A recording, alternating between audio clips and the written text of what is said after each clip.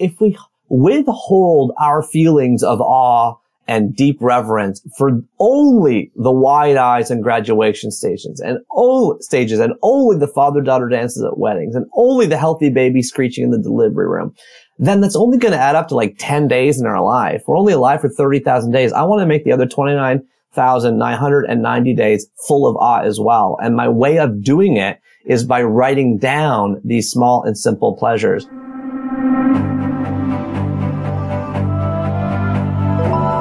Hello and welcome to the Psychology Podcast. Today we welcome Neil Pasricha to the show. Neil is an author, entrepreneur, podcaster, and public speaker characterized by his advocacy of positivity and simple pleasures. He is best known for his The Book of Awesome series and The Happiness Equation, which are international bestsellers. His first TED Talk, The 3 A's of Awesome, is ranked one of the 10 most inspiring of all time on the TED site. Neil hosts an Apple Best of award-winning podcast called 3 Books, and his most recent book is called Our Book of Awesome. In this episode, I talked to Neil about how to live an awesome life. The levels of depression and anxiety are its highest today. Now more than ever is when we need hope and positivity. According to Neil, the key to living a happier life is appreciating the little things. Awe and gratitude should not be reserved for big moments, but they should be cultivated in the everyday. We also touch on the topics of social media, motivation, confidence, and authenticity. I really enjoyed this chat with Neil. He's a really good guy and he really has this real positive energy and he just inspires you just by talking to him. So I'm sure he'll inspire you all as well. So let's just get right into it. Here we go. Neil Pasricha.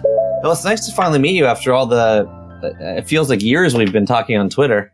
I know. Nice to meet you too. Yes, Twitter. Well, that's a whole other topic. Twitter. And what that's become.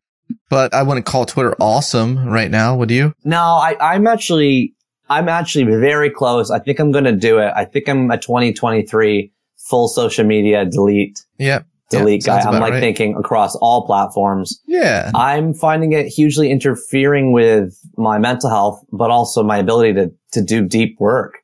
Yeah, so I don't know what else there is to do. And I think like you know, I've been working for a lot of years to try to cultivate an audience with a podcast and email list.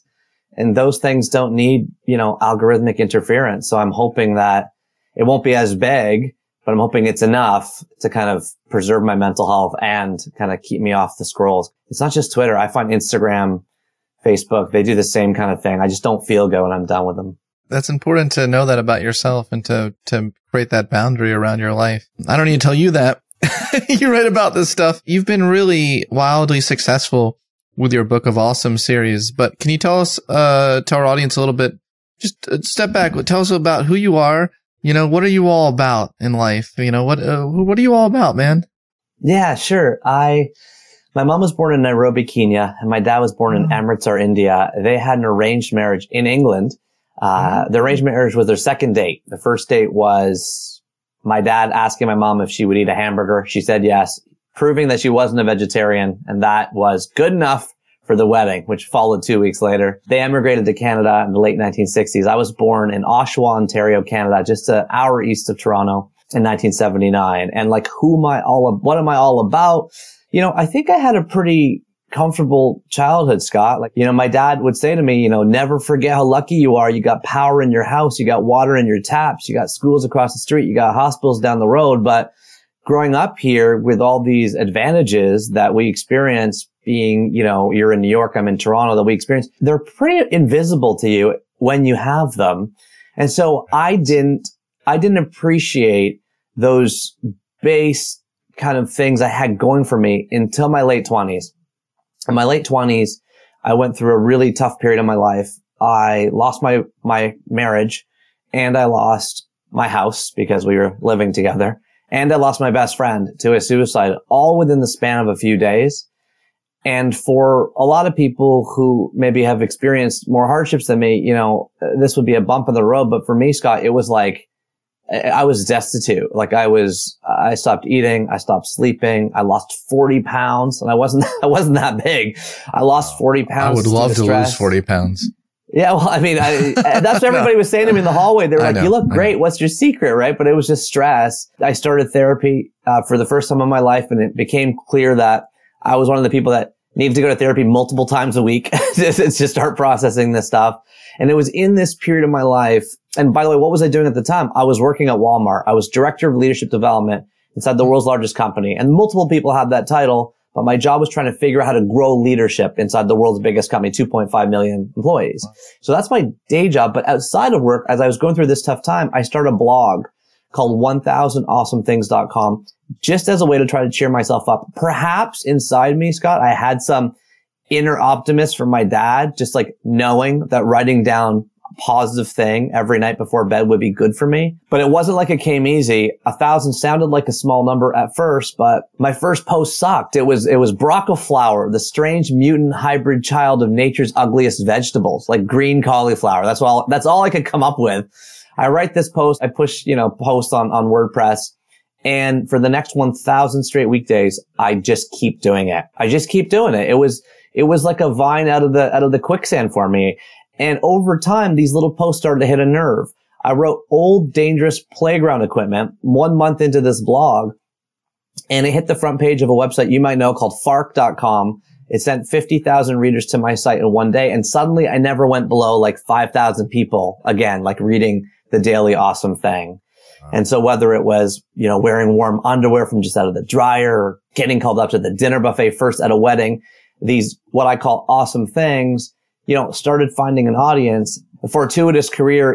It began now 14 years ago, the path that I'm still on, which is, being one of these people like you, like many of our mutual friends, simply trying to figure out what it means to live a great life and writing about my own experiences and cataloging what I'm learning as I go about trying to do that. Yeah, that's amazing. And your first book became a New York Times bestseller, right? The Book of Awesome. Yeah, the Book of Awesome. So the Book of Awesome, I always joke with people, you don't need to buy it. It's just literally my blog printed out and stapled together. Gotcha. I mean, when it came out, they printed 6,000 copies. It was a 6,000 copy book, which for those that aren't in publishing, that's not very big, but a few lucky bumps happened. Heather Reisman, who is the CEO of the largest book chain in Canada, she made it one of her Heather's picks, kind of like an Oprah's pick up in Canada. That prompted it to hit number 2 on the bestseller list. And then from there, I got invited on the Today Show and then the Early Show. And those things, as you know, have their own kind of momentum. And eventually, after all the press died down, the book kept selling and it stayed on the bestseller list for 8 years and sold over 1 million copies. And so that book hit the New York Times a year after it came out, actually. So it wasn't an instant, the phrase instant New York Times bestseller? I have never identified with that phrase. Yeah. I hear you. So that's interesting. Like, how's your life different from not being a bestseller to being a bestseller? How does that change you as a person? I mean, it doesn't. I mean, here's what it did for me. As I just mentioned, my parents are East Indian immigrants to Canada. And so the life path for me, Scott, was supposed to be like, get good grades in chemistry and biology and physics and math and go to med school, be a doctor. In Indian culture, it's the kind of the highest guaranteed kind of income. And it's in the arranged marriage culture. And it's like, are they a doctor? What kind? GP? Specialist? What kind of specialist? And so I failed on that path. I did business school instead twice, once up in Canada, once down at Harvard, in the States. And so for me, I had already fallen off that path, but quitting my job at Walmart, that would have been a whole other thing. That would have been saying goodbye to like a pension, a 9-to-5 job, benefits, who's going to pay for the dentist if I don't have a job? And so it took me 8 more years. 8 more years. We're on the side. I wrote 5 books, gave 200 talks. Thank goodness my company, Walmart, was so kind to like keep letting me take like a day off here, a day off there, a day off here. I said to my speaking agency, I can only do speeches on weekends. It was just weekends because I kept the day job. And at Walmart, it was hard to say goodbye to it because I was given really cool jobs. I mentioned the director of leadership development role, which was my last role there, which was a great role. But I also got to be project manager to our CEO, for 4 years, a really cool development experience where, I sat outside the CEO's office and I helped him, with everything he was working on. And so I had these cool development roles at Walmart and I was writing books on the side for 8 years until 2016 when The Happiness Equation came out, it's just one of my bigger books. And at that point, I just said, I can't do both anymore. I quit. I was really scared. I was really nervous. I thought this huge lurch into like, the abyss of having no benefits and no reason to get up in the morning was going to be like a free fall. And looking back, I honestly wish I'd made the leap earlier because there was so much more I could do once I was spending all my time on it as opposed to just evenings and weekends. Yeah. So that's like the career answer. And then the personal answer is that I also have gotten remarried now. And we have little kids who I hope you don't hear through this through this conversation, but there's a chance. And so I'm still living in Toronto. My wife Leslie and I are, we've been married a number of years now, and we have 4 little boys under 8 years old. So we've got a busy house at the same time. What does she do? What's her profession? Leslie is a TDSB, Toronto District School Board, inner city elementary school teacher. Wow, I often liken her to like I liken her to like Michelle Pfeiffer in Dangerous Minds. Yeah. Nice. She's a real like rock star in terms of working inside inner city schools and helping kids, especially around age 12, 13, grade 7 and 8 is kind of her specialty. In addition to that, she's also a trained parenting coach. I get to brag about her a little bit. Trained under Dr. Laura Markham, who you might know. Who wrote a wonderful book called Peaceful Parent, Happy Child. Yeah. And she also conducts empathy-based circles in our community for parents and for kids. So she's doing a lot of kind of social and educational work in our community. And I'm very lucky to be married to her because she helps me every single day with a lot of the stuff I'm stressed and anxious and worried about, which is always a lot of things. That's wonderful. And your mission seems to be about awesomeness of every day, like everyday awesomeness. Yeah. Awesomeness as a word can sometimes connote something profoundly, this great peak experience, where you're standing at the top of the mountain, you're in that moment and you're like, wow, this is awesome. But you can find awesome in the everyday it seems to be a big message of yours. And there's also a positivity to what you're doing. Why do you think people need this? Do you think they need it right now, even more than ever? Yeah, absolutely. Well, a few things. First of all, if you go on Urban Dictionary, the definition of awesome is the word Americans use to describe everything. Yeah. And as you're intimating, the kind of classic definition is one of kind of like a mixture of reverence and kind of staggering beauty, like looking into the abyss of the Grand Canyon, staring out into the Milky Way. But you're right. I actually tried to use that word and repurpose that word back into focusing on life's simplest pleasures, because I don't think that all those awe-inducing moments we have in our life, Scott, whether that's the healthy baby screeching in the delivery room, the father-daughter dance at the wedding, the wide eyes in a graduation stage, they don't add up to much time. They don't really add up to that many days of the 30,000 days we have. And so when I was going through my divorce, when I was going through the loss of my friend, I found that focusing on these tiny, simple pleasures was good for me. And hell yeah, I think people need it now. There's higher than ever anxiety, higher than ever depression, higher than ever loneliness. We've got suicide rates that are pretty off the charts compared to where they've been over the last few decades. And so why in this era of infinite abundance do we seem to be living with the greatest mental health challenges of all time?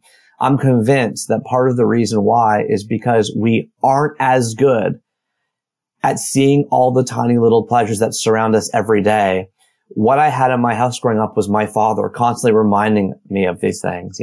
He'd point out, the look of cream dissolving into coffee. He'd point out the little stickers on the bananas and say, can you believe this came all the way from Ecuador? And he'd constantly be doing that. When I first showed him an iPhone, he was like, it's like the whole world in your pocket. He was constantly filled with this idea of awe. And I think that these things have bad marketing plans, man. Like who's on the marketing committee for all the tiny joys in our life? There's no sponsored posts on Instagram that's going to tell you that wearing warm underwear from out of the dryer is good for you, but it might give you a smile and a piece of joy in the middle of a busy day. And that's why I think we should all try to practice and cultivate our ability to see those things and share those things and talk about those things. And I have been given the gift of being able to do that in a number of books. You're right. They all have awesome in the title for the most part. The Book of Awesome, Book of Even More Awesome, Book of Holiday Awesome. It's kind of a one-trick thing.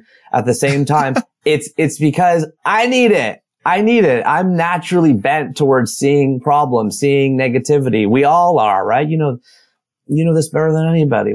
Not all of us. Some people are predisposed towards optimism. What I mean is that like the amygdala secreting fight or flight hormones, like, you know, the idea that inside us when there's a wreck on the other side of the highway, we all rubberneck, you know, when there's a blood test back from your doctor, pretty much everybody scans for that high cholesterol, you know. You get a math test back from your teacher, you look for the one you got wrong. Majority of us we've had 3 million of years of evolution on these brains, like scanning for problems, finding problems, and identifying problems. It's the design of almost everything in the world. I always say to people, shouldn't we pay doctors when we're healthy as opposed to when we're sick? Like every single thing in the world is oriented towards looking for problems, finding problems, and solving problems. I know what you mean. You're saying some people are naturally predisposed to be positive, and I hear you. It's just that I think that those people are few and far between. The natural bent of most of us to be rubberneckers, cholesterol lookers, and you know, errors on the math test looker seekers. Like we look for those mistakes for the most part.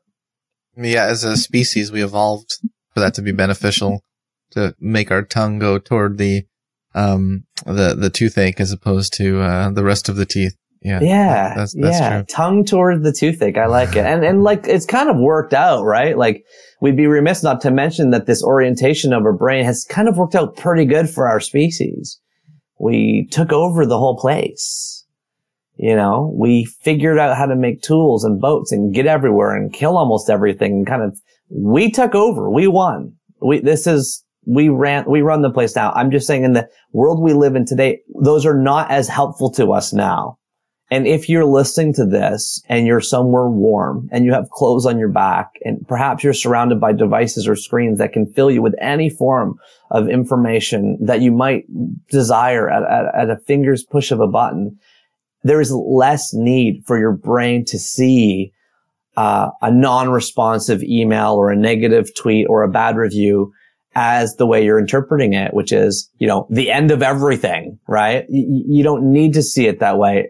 And yet we all do that. I'm on the precipice of a book launch, man. And 3 days out, I should not be worried about, there's no reason I should be worried about my book launch. There's absolutely no reason. There's no reason from a success point of view, financial point of view, results.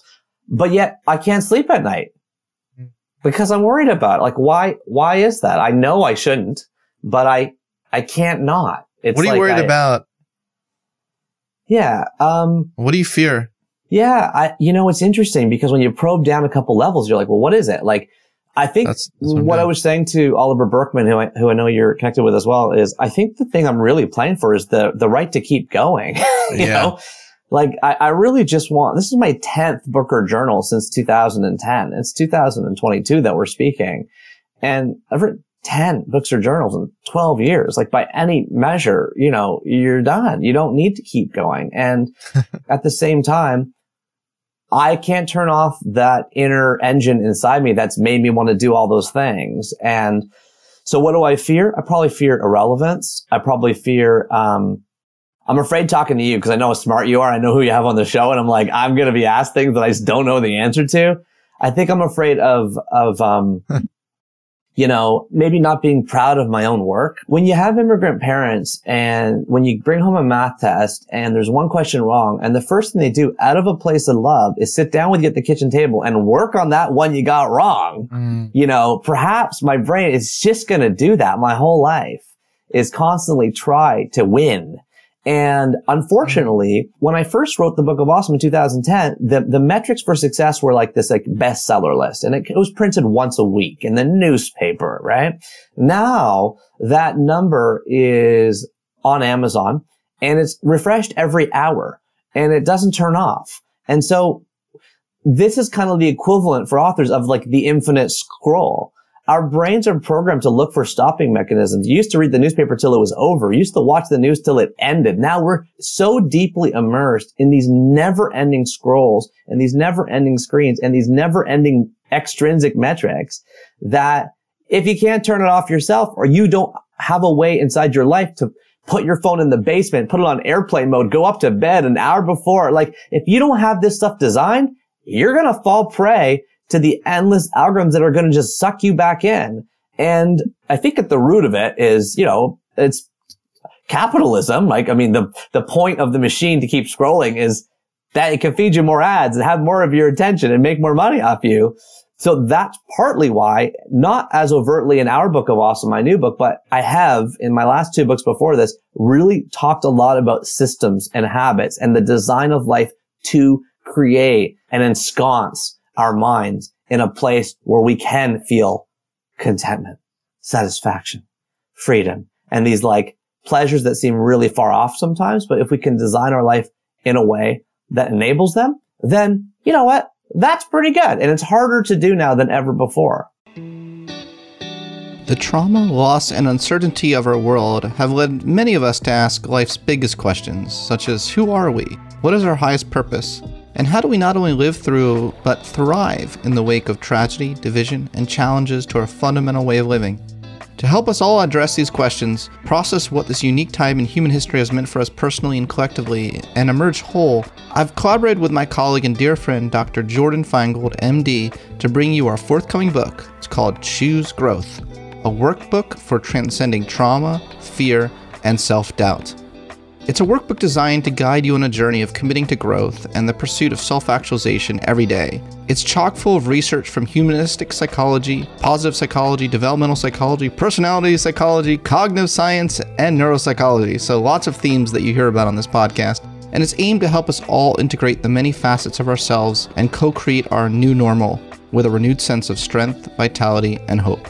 Whether you're healing from loss, adapting to the new normal, or simply looking ahead to life's next chapter, Choose Growth will help steer you there to deeper connection to your values, your life vision, and ultimately your most authentic self. Choose Growth will officially hit the shelves September 13th, and you can order your copy or the audiobook in the US now on Amazon, Barnes & Noble, IndieBound, and all major retailers. If you're in the UK and Commonwealth, you can order now at bookshop.org.uk.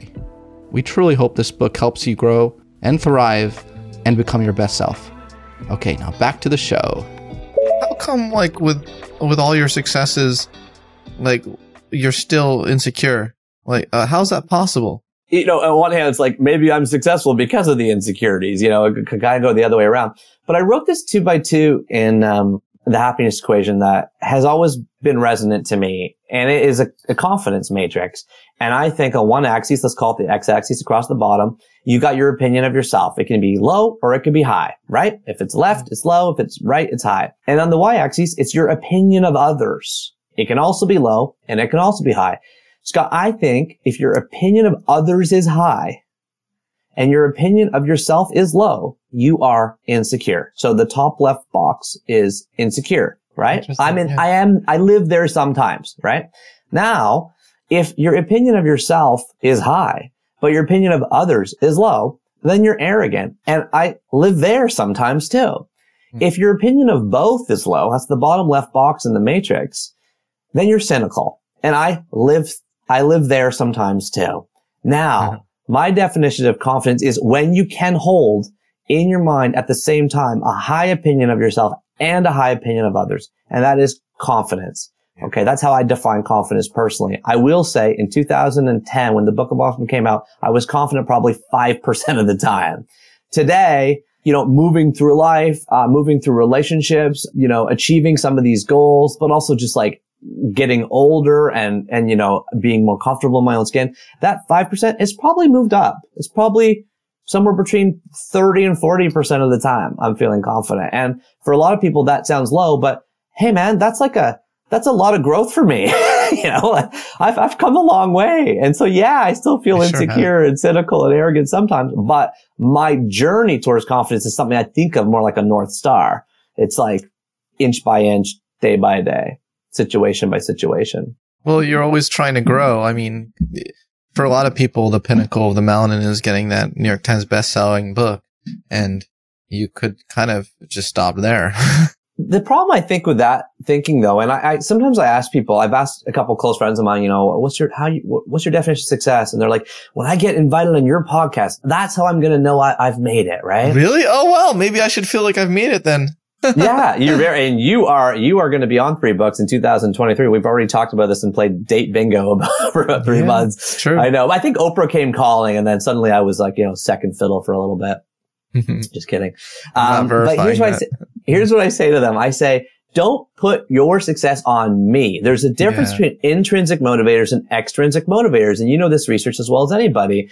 You know, there's that famous study, Teresa Amabile, originally at Brandeis University, now at Harvard Business School, where she had, you know, girls teach the piano to other girls. And one group was given the joy of teaching piano and the gift of being told thank you, right? Intrinsic motivators largely. And the other group was given like 2 tickets to the movies after 30 minutes of teaching. And it's not a surprise that the extrinsically motivated girls were less patient.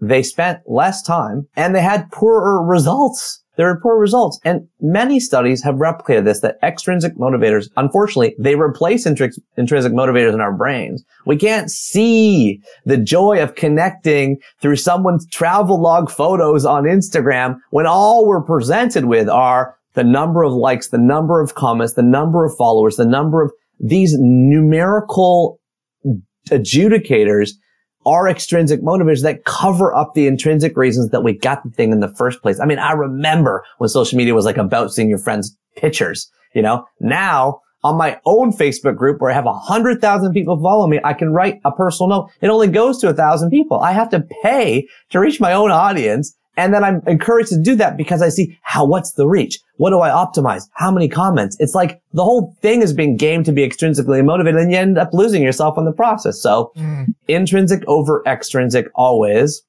And another way of saying this is simply do it for you. Do it for you. Make sure that the thing you want to be doing is something for you. There's a reason that David Foster Wallace, author of Infinite Jest, wrote a really famous essay that I love called The Nature of the Fun. And he talks about how after you've achieved some measure of commercial success, you're incentivized heavily to chase that success. That's why the second Strokes album sounds like the first, right? And I don't mean to use that band as an example, but for the most part, if you hit some measure of success, you copy that kind of music, or you copy that kind of writing, or you copy that kind of stuff until you realize that the reason you got successful in the first place was because you actually were chasing fun. The nature of the fun's thesis, therefore, is that what you need to do, even after you've had commercial success, is not chase that extrinsic motivator, but rather try to get back into the intrinsic feeling of joy that you had when you were producing that thing that was successful in the first place. And no surprise, that sometimes leads to more success because now you're chasing fun again, and that comes through in the work. So true. What is the happiness equation? Yeah, I know. Everyone wants to know that. Everybody wants to know that. I want to know that. Everybody wants to know that. Everybody wants to know that. The subtitle of the book, The Happiness Equation, is want nothing plus do anything equals have everything. What I did in the design of that book, and it wasn't programmed, like I didn't write it this way on purpose, but I ended up coming up with 9, what I called at the time, secrets. You could call them chapters. You could call them totems. You could call them principles. 9 things that kind of went 3 by 3 under those tent poles. So want nothing had 3 pieces underneath it, which were be happy first, where I talk about how it's not great work, big success. Be happy. It's the opposite. Being happy actually leads to great work, which leads to the big success. I know you've had Sonia Lyubomirsky on this wonderful show. So, you know, she's Jane King at Diener, like this is the formative work on positive psychology. And chapter number 2 is called Do It For You. It's where I talk about intrinsic versus extrinsic motivations. I talk about the 3 kinds of success, which we might want to go into. 3 types of success, I'm sales, down. Social, and self. Have you heard me talk about this before? No. Okay. I can talk about this for a second. Basically, I believe that in everything you do in life, you have to choose the type of success you want from the beginning. And there are 3 kinds. There's sales success. That's obvious. How many you sold? How big does it get? Right? Social success. That is less obvious, but it's the recognition from your peer group, right? And then there's self success, which is, do you feel proud of your accomplishment?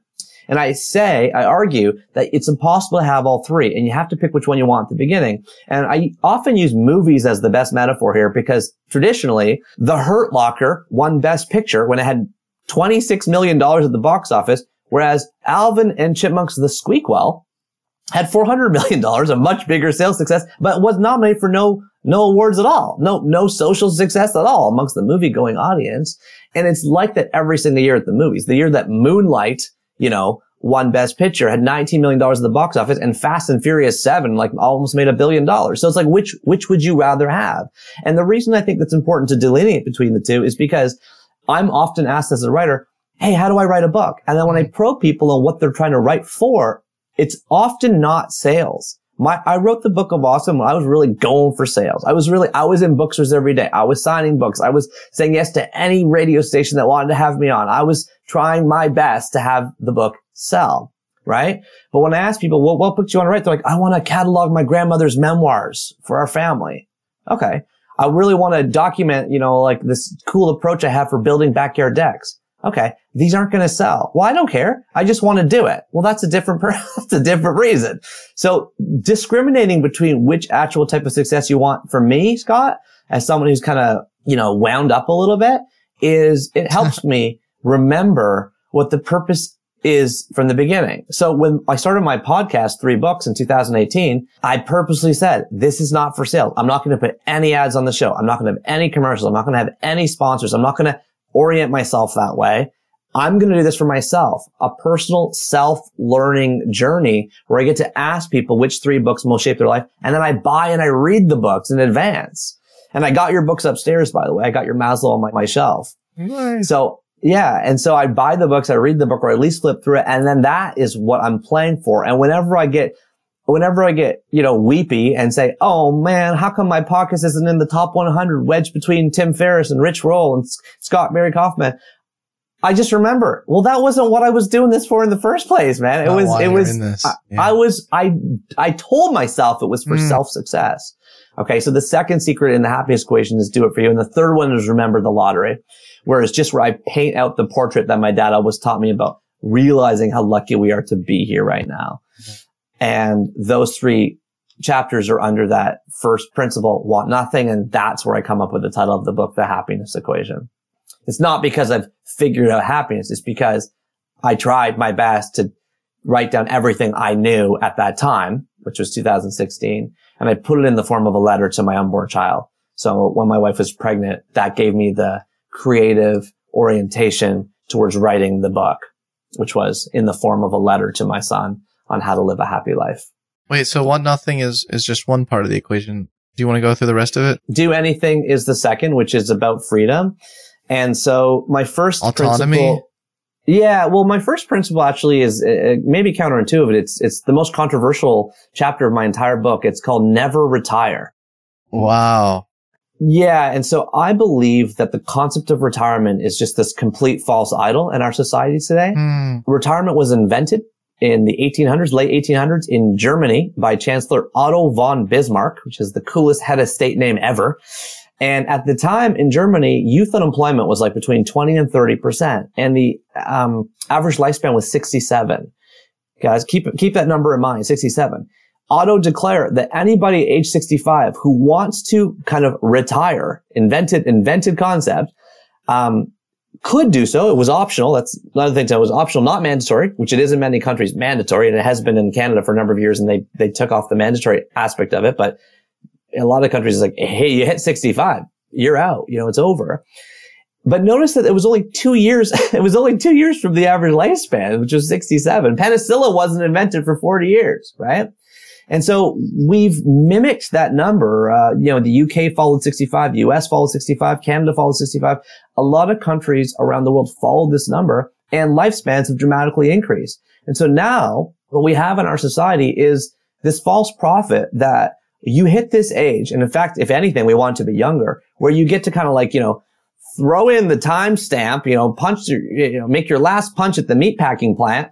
And you never need to work another day in your life. A whole community, I write about this in the book in a little bit more detail, but this entire industry emerged of retirement living, and the design of the whole ad campaign was you deserve it. This is your reward for a great long life of work.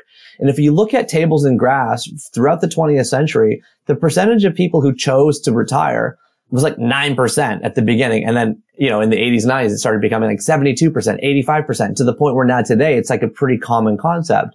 But I think that there's a problem with the idea that you want to do nothing, I don't mean want nothing in terms of contentment, which I was describing in the front of the book, but I mean that you desire to be accomplishing nothing. 2, that you can afford it. right? That's the other thing. It's like, it's just massively underwater, just financially, and that we can afford to pay others to do so. These three things kind of fall away. Instead, I argue that we don't actually want to retire. We just want to do something we love.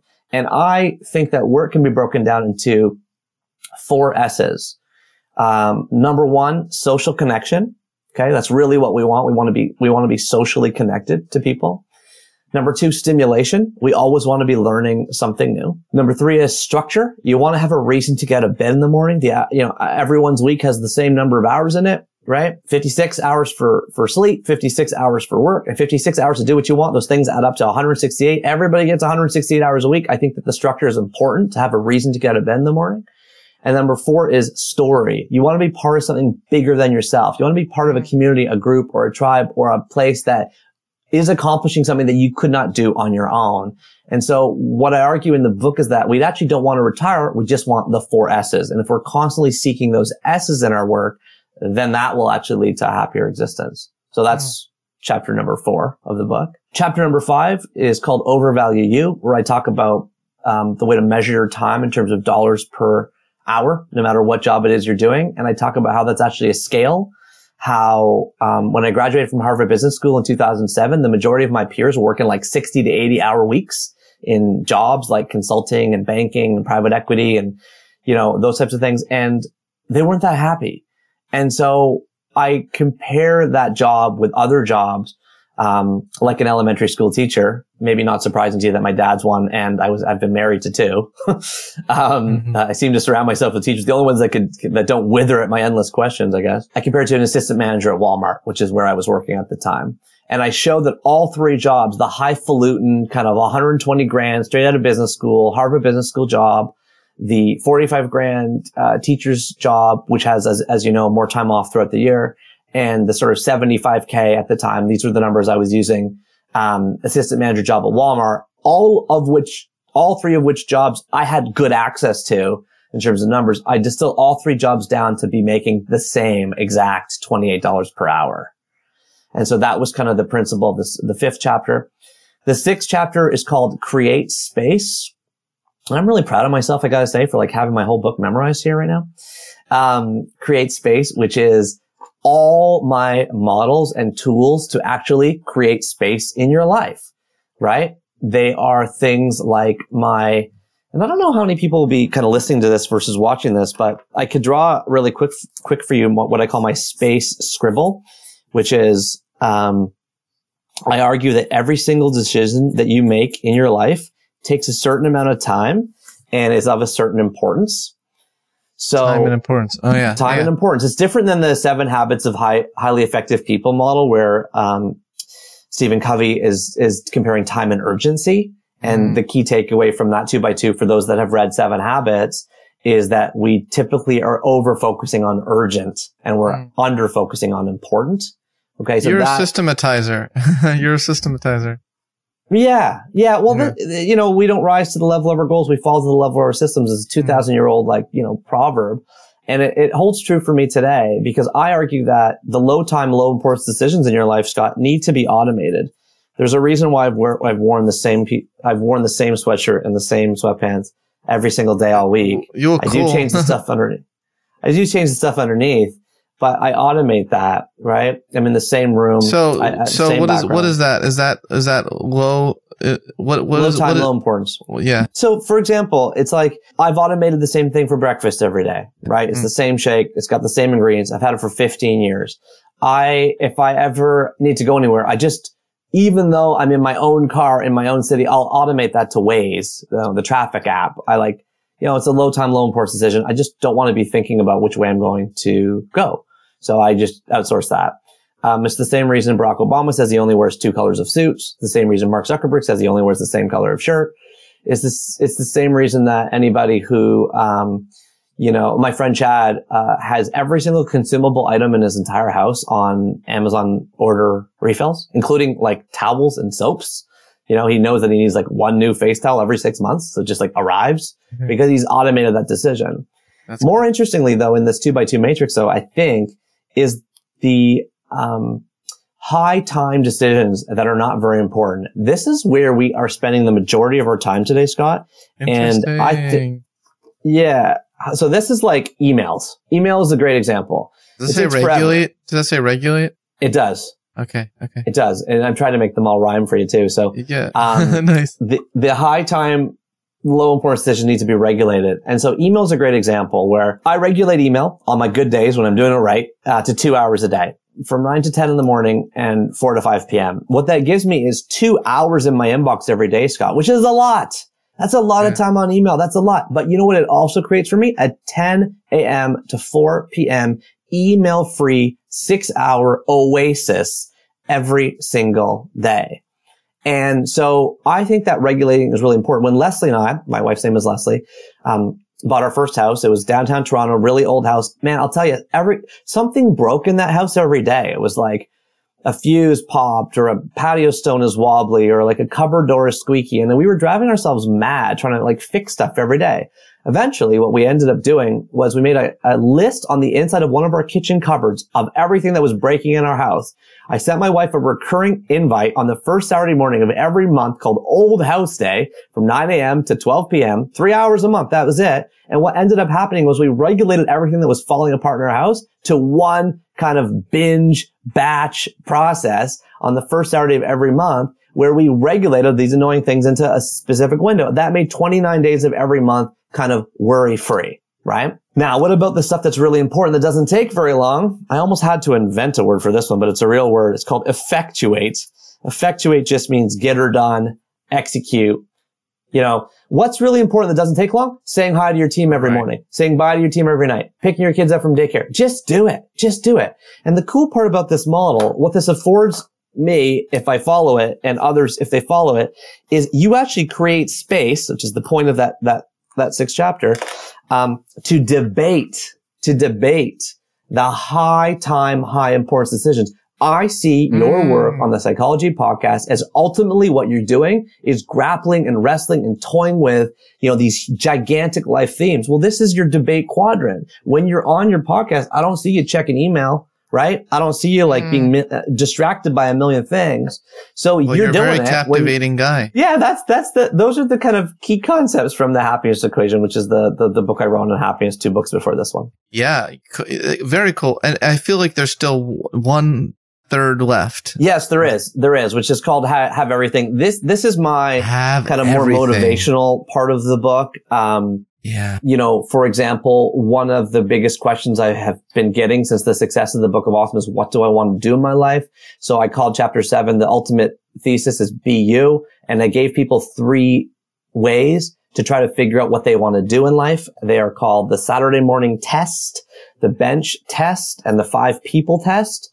So I take people through these 3 tests to try to figure out what you want to do. What's the Saturday morning test, Scott? Well, what do you do on a Saturday morning when you have nothing to do? Yes. I know what I do. What? But we can't talk about it on the Psychology Podcast.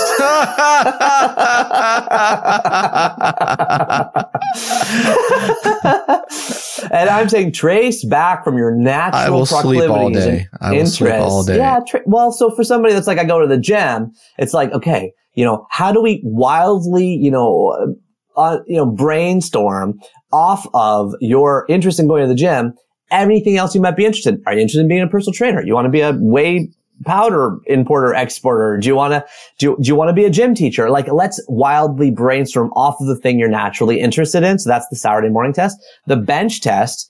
I had a friend in high school named Fred who got into every single Ivy League school, and he was in Canada where I live.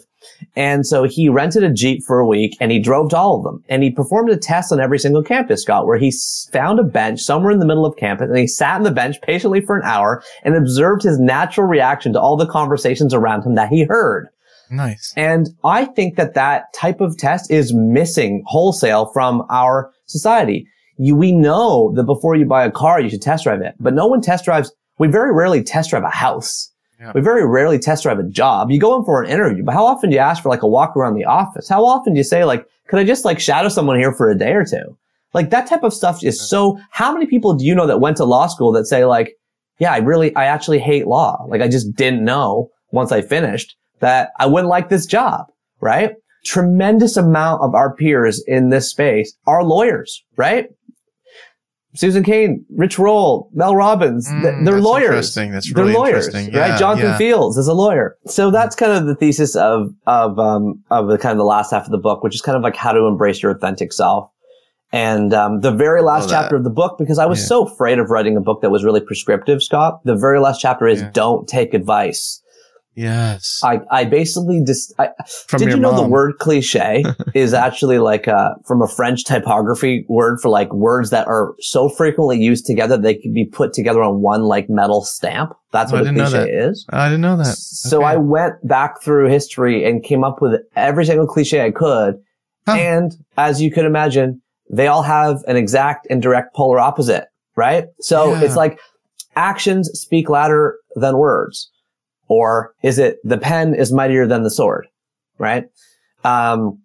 Is it, the early bird gets the worm? Or is it good things come to those who wait, right? And so basically what I do is I say, one day while I was researching this chapter of the happiness equation, I actually found that the top story on the New York Times, which was like, the number one newspaper in the US was like, scientists say, it was a big quoted study, with lots of prominent names that, nobody's getting enough vitamin D, right? Mm-hmm. That was and at the same time, at the same day, at the same exact time, the Toronto Star, which is the top newspaper in Canada, had its number one article saying nobody needs extra vitamin D. They had a bunch of studies with a bunch of names, with a bunch of people saying you didn't need vitamin D. And that's my point. It's like almost all advice ultimately conflicts. The real answers have to come from inside you. So I try my best in that book to give people as many of my ideas as I could. And at the end, just reminding them that it's you, not me. Take what works. And remember that the ones that work are partly because they're already resonating with something inside you that you already think or know. What's the relationship between that and having everything? You can have everything if you don't take advice from. I'm trying to make the. I just had to make the equation work, man. I just had to make it work at the end of the day. You know what? The original title of the book was called How to Be Truly Rich.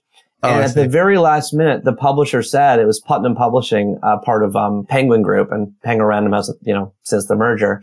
And they were like, truly rich? Like, that's going to make people think rich, like, money. And I was like, no, truly rich. It's about like, true life satisfaction. They're like, no, we need the word happiness in it. Really, it's about happiness. And so we were just brainstorming how to get this. I don't come out and say ever in the book, nor ever in any interview or speech or anything. I don't say like, I know the secret to happiness. I know the equation to happiness. I don't say that.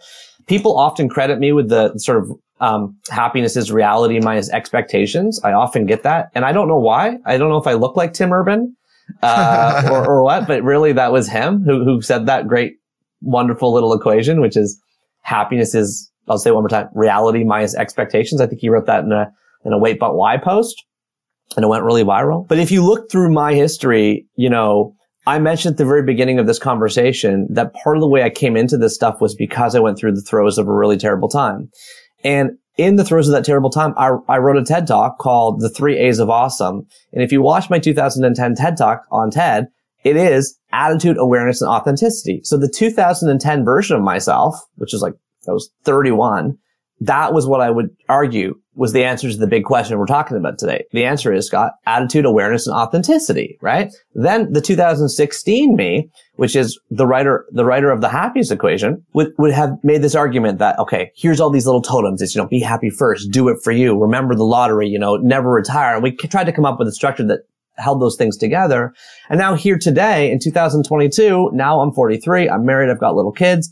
I think I'm a little bit more comfortable with myself. I've told you my confidence has gone up, but at the same time, I've also recognized more and more and more, Scott, that almost nothing I do that's prescriptive takes as well as the stuff I do that's non-prescriptive.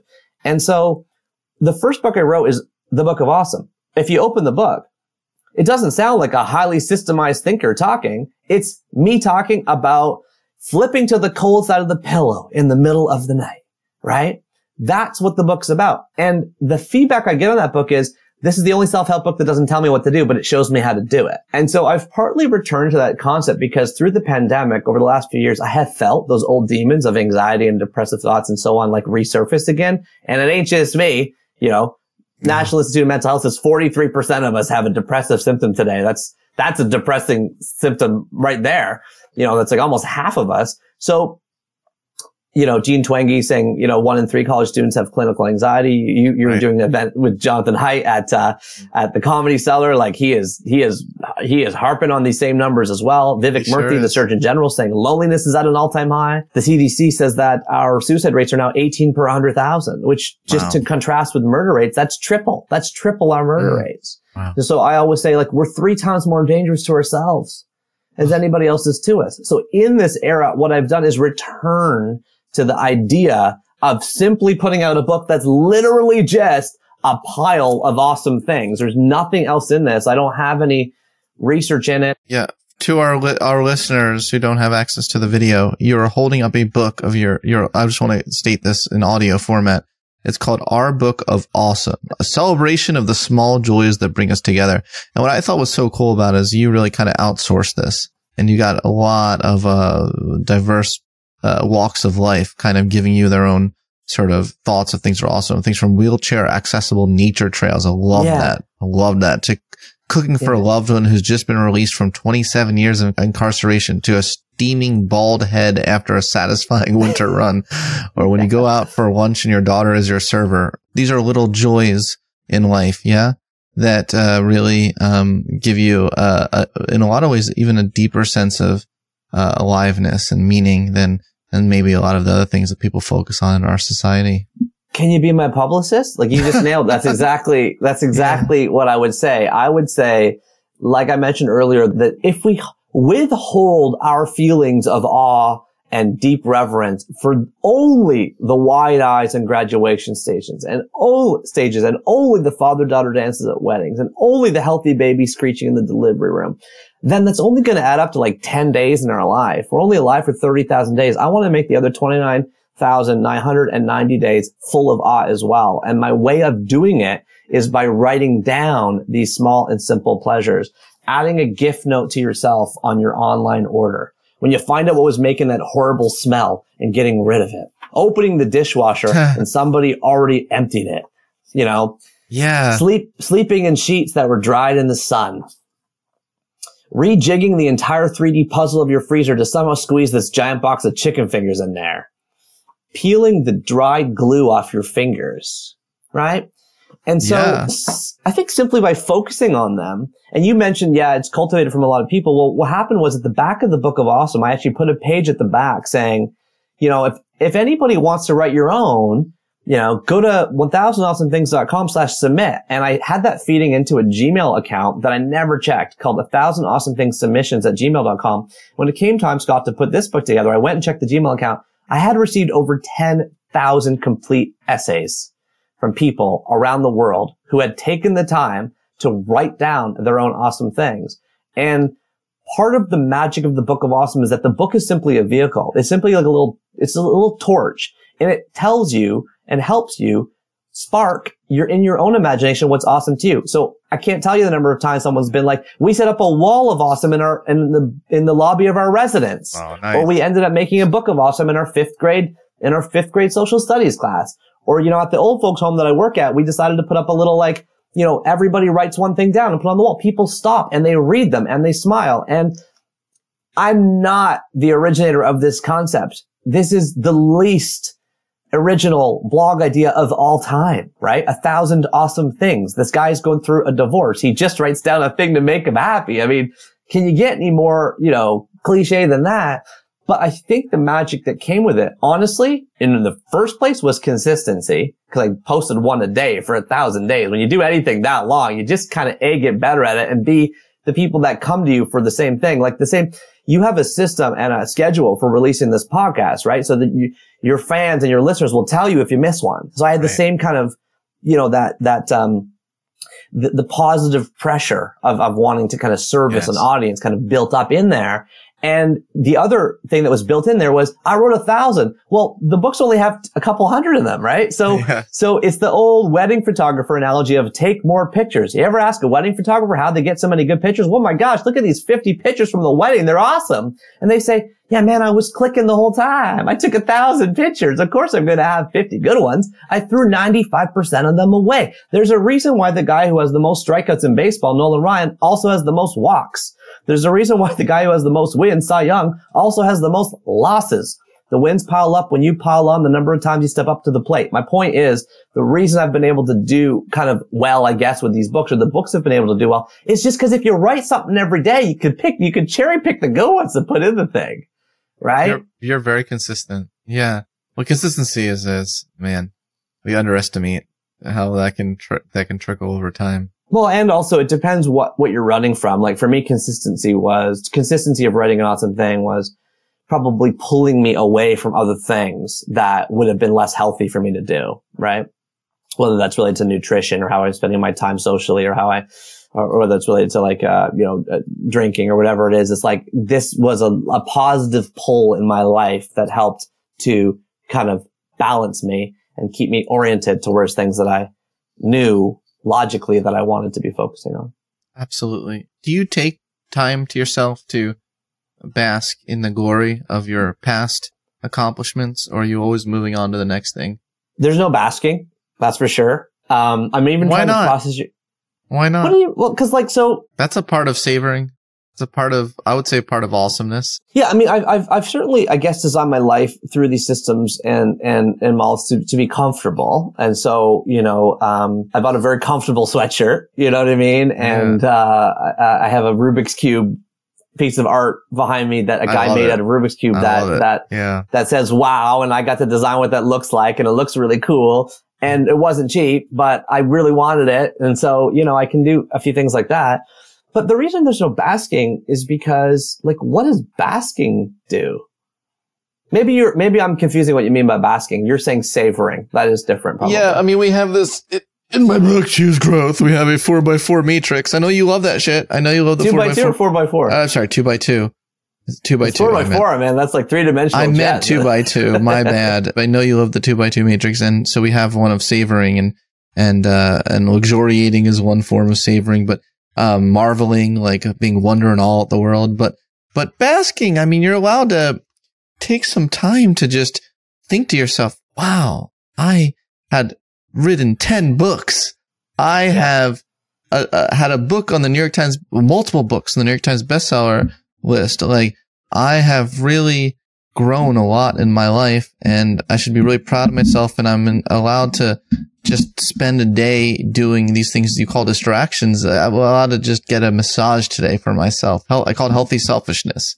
Like, I think that's part of being awesome too. I do practice that. I think what happened was a few years ago, I started getting a few emails a day with people telling me how much the books had affected them, steered them away from suicides, helped them in their relationships. I still get 3 or 4 handwritten letters mailed to me every week, and I had to, in my mind, separate the receipt of those types of notes and letters from how I think about myself in my day. And so when I'm given that type of feedback, usually what I try to do in as gentle ways as possible is try to help the person recognize and realize that's actually something that's come from them. And while I might have been kind of beside them for that, the truth is they were beside me too. I owe the reader, I owe the listener. Who am I to even be doing any of this stuff? Who are any of us, And so I have been given the gift of being able to have a podcast and to be writing these books. Who are you not? Well, I mean, like, who's anybody, I guess, I oscillate, I guess, like everybody does, between those emotions, but I don't, I'm also afraid, I think, also as a parent, with little kids, I'm, the worst case scenario for me after some modicum of success with these books and so on is to raise children that don't see the value of hard and meaningful, deep work. Yeah. So I'm like, yeah, I guess I'm always working because I also want to be a role model for working, and I don't mean working like, grinding. I mean, working like the joy of producing and of making and creating. I don't want to turn that off. You enjoy the mastery process and learning and being better. No, I can tell. I know. And also, you come across as very authentic to me, that you really do believe it when you say, well, we are at a global breaking point and we need to combat it with awesome. You're committed to putting more and more awesome into the world and never stop doing that. So I would end this interview by encouraging you to never stop doing it. The world needs it right now, especially Twitter needs it right now. But, thanks, Scott. The reason we connected in the first place is because I detected the exact same vibes from you. Thanks. You're very, very authentic. I really, really love your podcast. It's often at a level of thinking that's like a little over my head, but I try my best to keep up with you and your guests. But it's just a wonderful gift to the world, and keep it up too for you. Thank you, Neil. It was a real pleasure having you on my show today.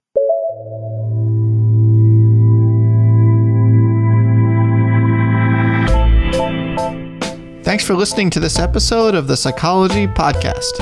If you'd like to react in some way to something you heard, I encourage you to join in the discussion at thepsychologypodcast.com or on our YouTube page, The Psychology Podcast. We also put up some videos of some episodes on our YouTube page as well, so you'll want to check that out. Thanks for being such a great supporter of the show, and tune in next time for more on the mind, brain, behavior, and creativity.